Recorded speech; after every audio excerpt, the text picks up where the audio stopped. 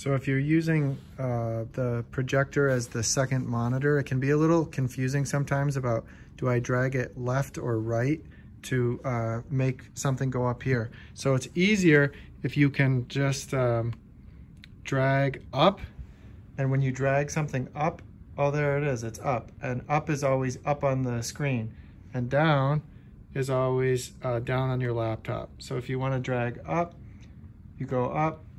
If you want to drag down, you go down, and you have a big cursor so you can actually see what you're doing. And I'll show you how to arrange this way. It's to be that way.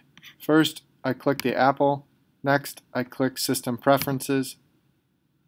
Next, I click Displays. Next, I click Arrangement. And I want my laptop to be below the projector. So if I click and hold here, you can see that it's outlining this screen in red. So I know that this is my laptop. I want that to be below.